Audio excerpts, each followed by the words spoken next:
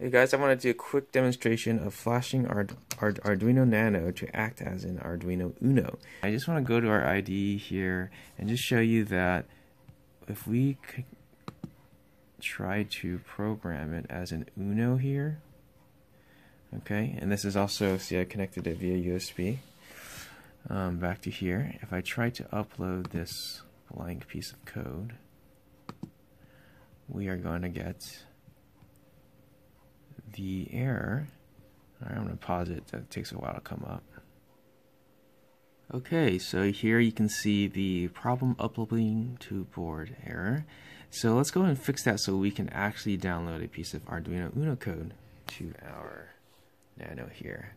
Okay, so first thing you got to do is actually do some wiring. So what we're going to do is take our Arduino Uno and wire it up in a special way so that we can then connect it to the Nano, which is down here, and then we're going to use this guy, the Uno, to program the bootloader onto the Nano. Alright, so this bunch of wires here, it may look complicated, but it's actually not too bad.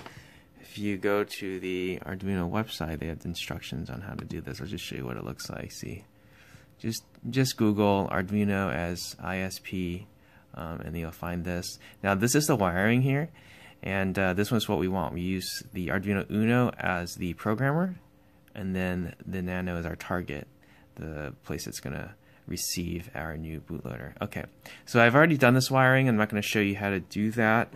I've already created this nice thing. The key thing here, I put this masking tape on the brown wire, which is pin 1. That helps us when we do the orientation here. I'm going to disconnect this, and then I'm going to put this together. Alright, 1 second here.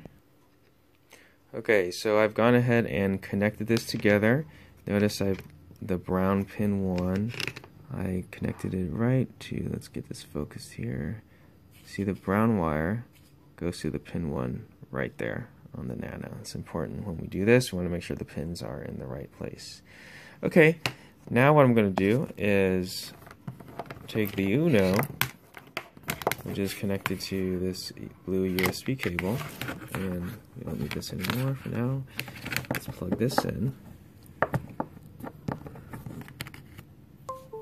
Alright, and what you see here is that the Uno is now on, and then the Nano here is getting power from the Uno, so you don't need two separate power supplies. So you don't need a separate power supply for the Uno, or sorry, you don't need a separate power supply for the Nano, which is kind of nice. Okay, let's go back here. We're going to open up our Arduino. Now, there's a few settings here, and it's actually pretty easy. You go to Tools and set the ports. Okay, COM3 again. That's fine, and we're using the Uno at this point. The Nano itself is not connected via USB. See, there's no cable there, just the Uno. Okay, going back here.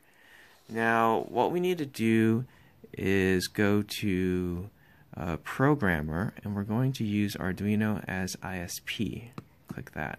Okay, there's a part that I didn't show you, but I'll kind of refer to it. Before you start using the bootloader, or burning the bootloader, what you have to do is put a special sketch onto the Arduino Uno so it's able to do the bootload process, or burn the bootload process. Okay, so here also on Arduino site, there's this, you can see that it shows there's an example, and then there's this Arduino ISP sketch, and you upload that to the Arduino Uno before you do this. So I won't show that, but just want to let you know that there is that process. So I've already done that to the Uno. Okay, so once you've done that, let's go back here. So right now we have our Uno and our Nano connected. Our Uno is connected to the laptop. And now we go here, and we go to Programmer, and we're going to say Arduino as ISP. Now, the port's good. That's the one that's not 1, COM3 is good. Okay, now on the board, this is where we pick the bootloader that we want to send to the Nano. So we want to send the Arduino Uno bootloader to the Nano, so I click that.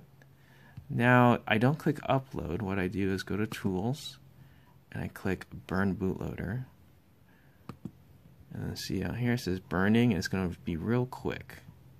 It says this may take a minute. It says done burning bootloader. If you get a bunch of errors, I would double check your wires, double check your settings. But it says done, and we're good. So let's just test it real quick. Alright, so I have my Arduino Nano, which is actually an Arduino Uno now, hooked up via USB. And let's go to our IDE here. Go to tools. Now we're going to just do a regular upload now, so we want to make sure we change programmer to the regular like AVR-ISP. It's good. And then now port Con3 is good. The board, yep, we're going to click check Arduino Uno because our Nano board can actually act as an Uno now, hopefully. Okay, so we clicked the Uno. Let's upload this blank piece of Uno sketch into it. It says compiling, uploading, done uploading. So we are now able to upload an Arduino Uno sketch to our Nano. Success! Alright, that's it for now.